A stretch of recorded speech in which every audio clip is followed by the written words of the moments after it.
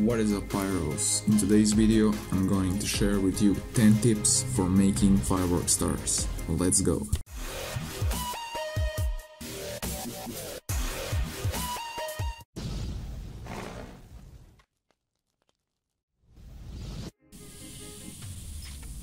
So, as I'm filming this video, I suggest you to film your star tests so you can see the full effect. Sometimes I also miss out the effect seeing it by just my eyes, but when I see it on the camera it looks totally different. It really helps to see how star performs in the air. So that's the first tip. So, second tip from me is to keep your flower pots, used flower pots. As you can see here, these are all used. It's important they have thick walls so they do not get worn out that quickly, so you can have safe launching even with used tubes like these ones. I have plenty more that survived and I keep them for quick tests, so you don't have to roll and wait them to dry. So that's the second tip. Next tip is to keep your cutter for cut stars clean on the edge, so it cuts clean stars, so it can just slide the stars composition. If you're using maybe a knife, also keep it clean, even though it's very sharp, it tends to actually rip the composition when it's wet. This tip is simple to do, but helps a lot. As you can see, I'm cleaning the edge of the cutter, so it cuts clean. So that's a quick tip, but useful.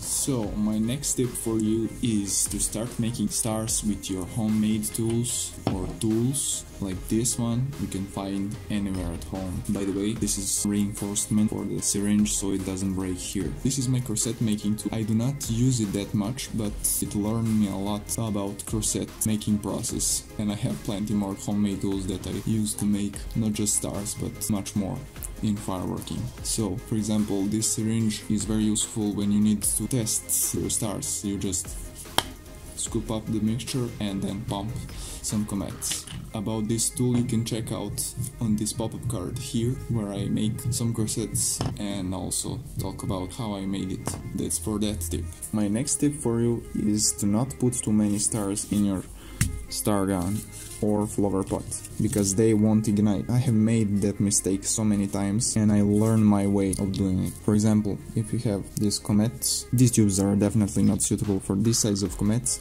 but I'm just showing you an example. You put your lift charge, then you put your stars. For example, imagine these are tiny round stars and you put plenty of them, for example that much. Those on the bottom obviously are gonna be lit, and those will push once on the top and without igniting them at all, so you'll have blind stars. So that's a quick tip. One extra tip is to use proper diameter tubings for your tests, so the stars fly as far as they can. So, my next tip for you is to test your stars properly. Not all stars show the full effect when they are tested or burnt on the ground. Sometimes you just need to fire them from the flower pot, so when they catch air they burn even brighter and even more, so you can see the full effect, not only on the ground. If you burn them on the ground, sometimes they need more air blown towards them so they can work and show the full effect. So that's it for this tip.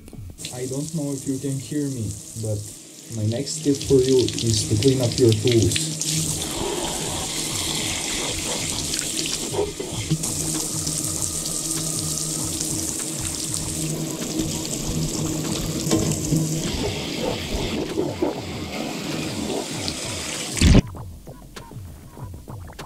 Well, that's not clean up. Never mind. Next tip. My next tip is to not dry your stars on this paper towel or paper. Dry them on tray or on strainer. So that's a tip. My next tip is, if you have overwet your firework star composition, never suck out the moisture with this paper towel. It can suck out with the moisture some of your components of the composition. I think that is possible. I'm not 100% sure, but you be the judge. That's also the case when you're drying your stars. So use a tray or a strainer. On to the next tip. I will clean this thing when I get finished with these stars. So, my next tip for you guys is this. This is not my invention, I saw it on internet, but it's really good. If you want to sort out some round stars, you just drill a hole through the bucket. You can pick different drill bits and just make different sorting sizes of the buckets. I have only one, I may build more. it's good to have more. First I'll sort the smallest ones, then the middle size, and the larger ones at the end. So that was it. I hope you enjoyed these tips, and I hope these were helpful to some of you guys. See you in the next one.